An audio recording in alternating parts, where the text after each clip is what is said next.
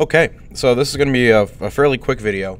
I know last week or 2 weeks ago we talked about setting up your renders for a nice clean kind of polished render. Right now I want to talk about a few different renders that you can do to show off your modeling. These don't require materials, so they're actually going to kind of apply their own materials. So we're going to do a wireframe render, we're going to do a clay render, and then I'm going to show you how to do a ambient occlusion render as well, that we will use in the next video, the next segment, as we move into Photoshop and do some finishing on our renders. So first let's start with wireframe. And why would you want to do a wireframe? Well, it shows off the geometry, it shows off the edge flow, which I potentially could have picked a slightly better model than this one for it, but whatever. So the way that this works, and it's again pretty simple to do, you open up your render settings, and in the sampling, I'm using Renderman. In the sampling tab, I've got the integrator section. You change that from default to path tracer. No, I'm sorry, it's not path tracer. It's visualizer. So integrator, visualizer. Choose your style. Make sure wireframe is checked. Really, that's the big thing. And then you hit render.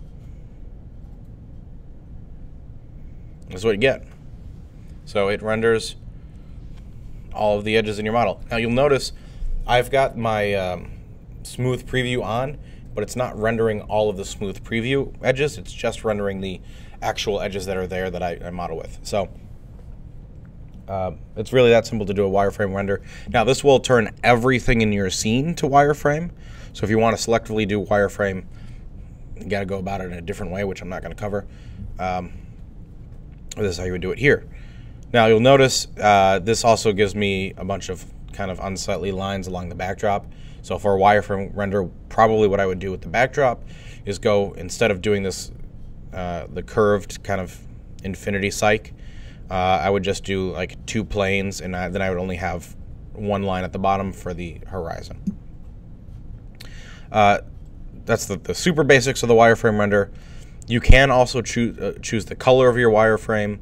So if I wanted to, for some reason do like a deep blue, I could do something like that. You can also change the width of the lines, and you can change the opacity. Okay, make all those changes, hit render again.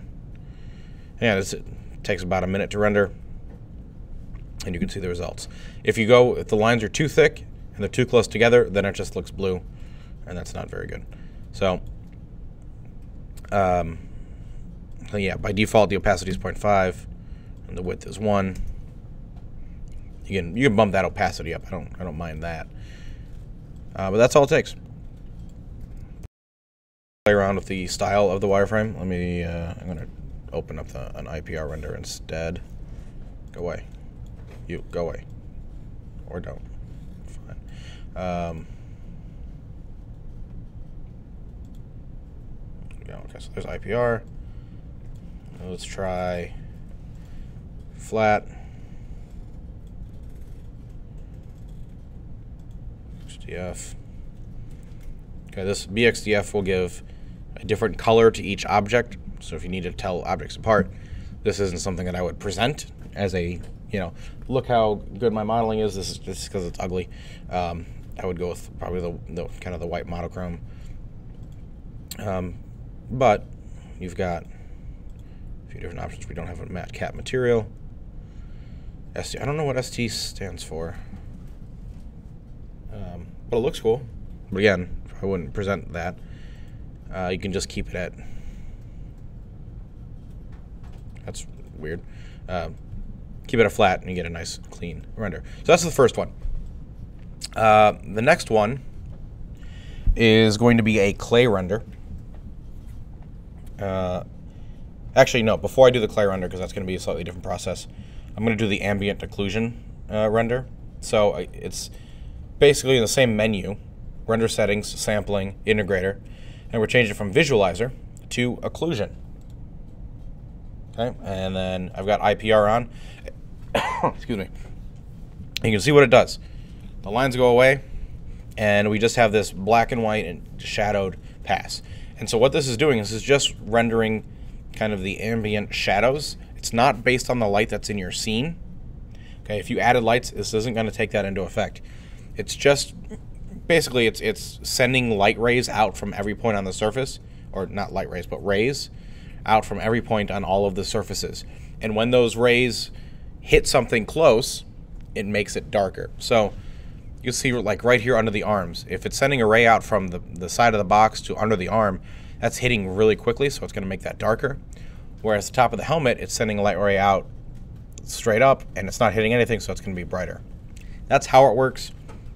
Don't worry too much about that. Just know that this is how you get this shadow pass. And so what we'll do in a little bit is we'll take this shadow pass, we'll overlay it on top of our finished renders, and this will just help kind of give a little bit more depth to our renders. So that's ambient occlusion. Again, you've got some options here. So if you need to adjust the number of samples or kind of the spread, you can also, let's see, I think it's distance. Yeah, as you adjust the distance, you'll get different, you know, how far something has to go to be dark or light. You kind of see the options there. I just keep it at the default. It works fine for me. Should probably be fine for you as well. So that's ambient occlusion. And again, these renders are really quick to do, much faster than your full textured renders because you're not rendering textures.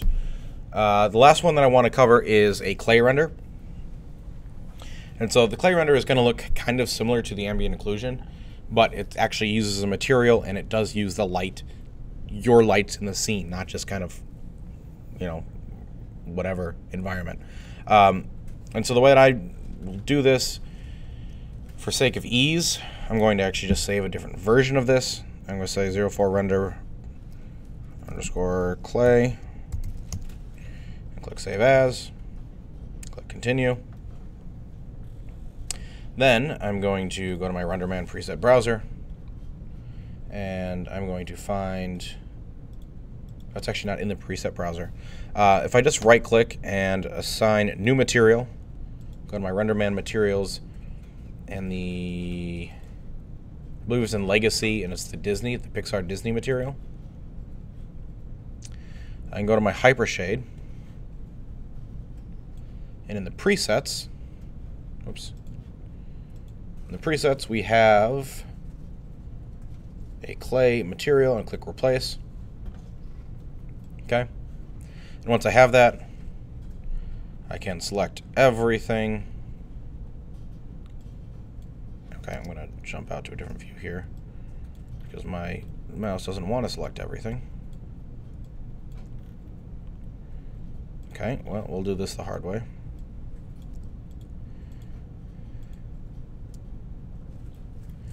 I was looking for a material override function in Renderman. I did not find it. If somebody knows of one, I would love to hear it because that's a much simpler way to do this, but I did not see that functionality in Renderman. It might be something you have to do through scripting. I'm not sure. But basically, you just apply this clay material to everything, which is, I believe it should be that one. Yep. Okay, there we go. Set that back to there. Let me actually just open up my outliner so I can see things a little bit better. Where is my outliner? There it is. Okay, so I can just select everything in here. And, oops. Assign existing material.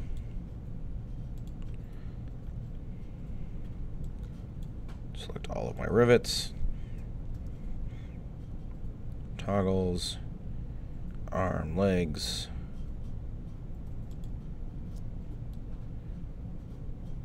Just want to make sure that I get everything. I should name that clay material, but I didn't.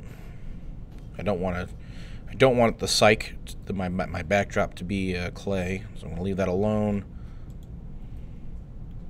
I don't know what plane this is. I'm going to ignore that.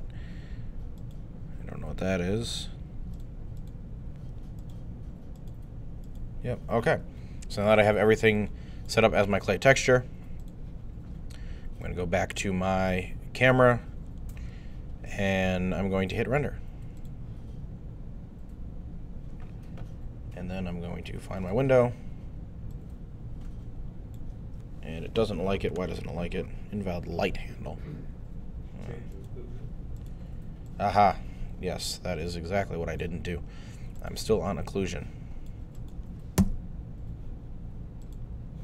Don't save. Okay, back to render settings. Go back to default. Now I hit render. And there we go. And whoa. That is a little bit overlit, I would say. So I'm going to find my clay material.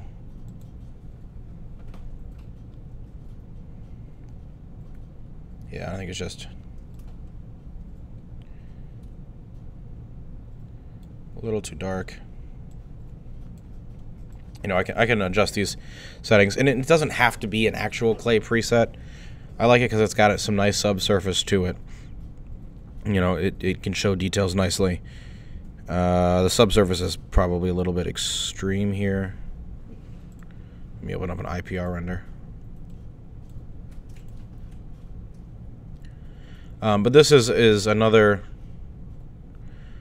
way that you can kind of show off your modeling, and this is again focused on the modeling and not the materials and textures. So this is a great way, especially if you've got some really nice details. Get the camera in close, give it a clay render, and let people just kind of admire the surface. Especially if you've got like compound curves. If you're doing like a car that has a lot of compound curves going on, showing off how smooth you can get them. This is a great way to do that. Once you do adjust all of those settings, let me find my window here. I just have too many things going on. There we go. Here we go. And okay. I mean, that's the finished render. I don't have a whole lot of saturation in there. Again, you can overlay the clay render with your ambient occlusion if you want to kind of accentuate that a little bit more. But it's just a nice clean way to showcase the model. So those are the 3 renders. Again, all pretty simple to do. They all render much quicker than the full textured. And it's good to have that as a way to show off your models.